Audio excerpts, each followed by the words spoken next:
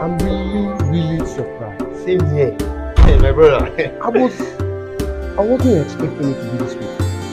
In fact, okay, roll it perfectly okay.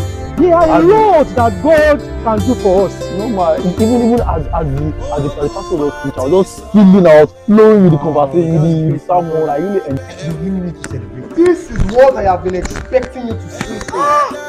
Àwọn ayé kan wà tí máa gbé ẹ jẹ. So we are going to see another day. Alright, sir. Thank you, sir. Don't worry, sir. Hey, brother, I want you to come to youth fellowship on Thursday.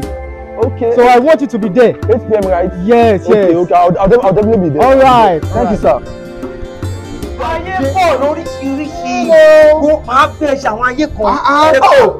Good afternoon, sir. Toby, good afternoon. Are you doing my son? Good afternoon. Where are you coming from? I'm coming from the church. Church? Yes. Haven't I told you not to go and serve God again? Eh? Shut up!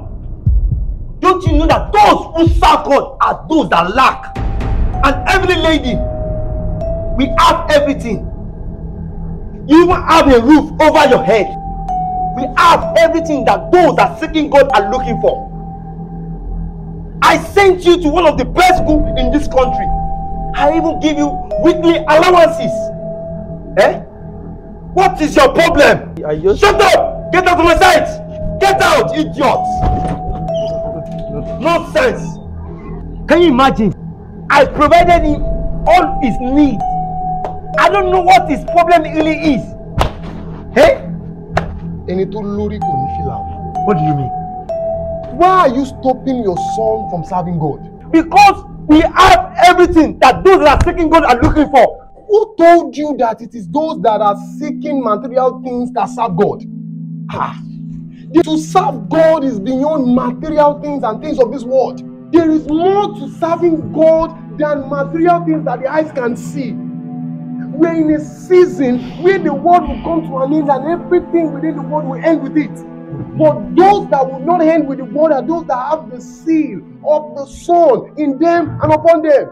And services are one of the yardsticks that the Lord will use to actually wage the position and the stage where everybody will end.